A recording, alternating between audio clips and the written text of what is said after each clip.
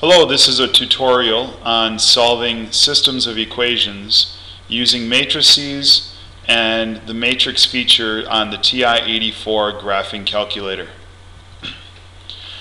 For this example, we will be looking at the system I have written here in the upper right hand corner, and assuming a little bit of background on matrices. The first thing I want to do is to rewrite this system as a matrix equation. So I'll do that. I'll write 2x plus 3y plus 3z,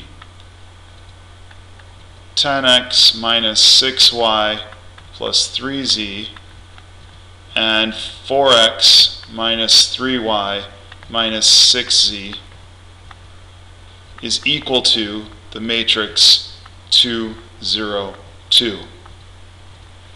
Now I'm going to factor apart the matrix on the left into one matrix that contains the coefficients and the other matrix that contains the variables. And to understand how this works, I'm assuming that you have some background on multiplying matrices so that you can see how the factored form is still our original form. The factored form would be this. I'd have all my coefficients,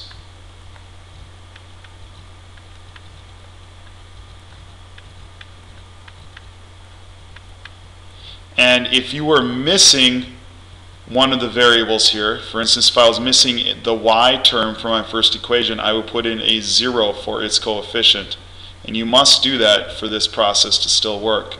And then here, in a single column matrix, I'm going to write my variables. And here's my results. Now, if I remultiply this matrix by this one, I will get back to this original matrix. So hopefully multiplying matrices is okay for you. Now my next thing is to create an argument that if I had some known matrix A, and I'm going to let this coefficient matrix be matrix A, some unknown matrix, call it X, and the product of those two matrices being equal to another one, B, I could solve that matrix equation by multiplying each side by the inverse of A. The multiplicative inverse, that is. That would cause these two to drop out with a product of being the identity matrix times my variable matrix X being equal to the inverse of A times B. Now, the identity matrix the identity matrix is very much like the number 1 in that if I multiply a matrix by it, it doesn't change the value. That's why we call it the identity matrix. So really, just like I would not write the number 1 next to a variable as its coefficient, we assume it is there, I'm not going to write the identity matrix being there either. Sorry about that, my eraser size was larger than I wanted. So I'm going to just have that be gone. What this gives me now is the argument I need in order to solve for my variables x, y, and z. Realizing that this coefficient matrix is A and this result matrix is B, I need to multiply the inverse of A times B to get my variable matrix and its values. So let's go ahead in my graphing calculator. I'm going to enter in matrix A and matrix B.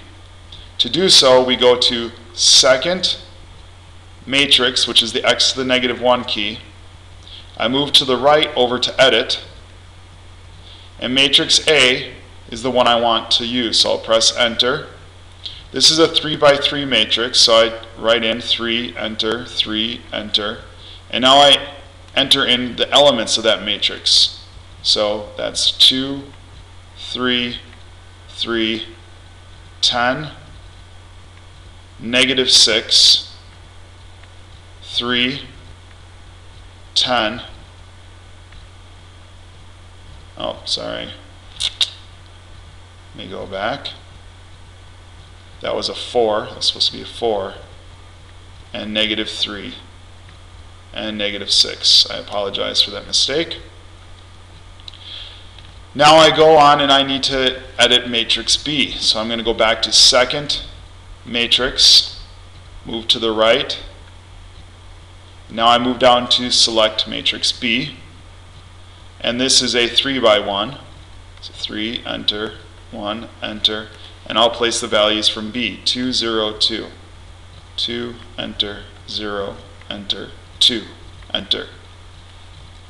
Now I get out of this to my main screen where I can do calculations. So I press second, quit. And I'm on my main screen and I will call up matrix A. Second matrix A. I want the multiplicative inverse of that, so that is my x to the -1 key, times, call up matrix B, second matrix B, press enter, and now I just have to press enter one more time, and I get the values of x, y, and z. Notice that these are very large decimals. Intuitively I know what they are, but if we didn't see them so nicely, I can turn those into fractions, which may be more usable, by simply choosing the math menu and choose 2 fractions. So I'll press enter and enter one more time, and it gives me those values as fractions, which is nice. So that tells me my matrix X, which is X, Y, and Z, is equal to the matrix 1/2, 2/3, and -1/3. There we go. So X is 1/2, Y is 2/3, and Z is -1/3. It makes pretty quick work of it. I talked through each of the steps, so it took a little bit longer, but literally this will go as fast as you can type. Whether you're doing a 3 by 3 matrix, a 5 by 5, 10 by 10, whatever the size is, this is a very fast and efficient way to solve a system of equations. I hope that helps. Good luck.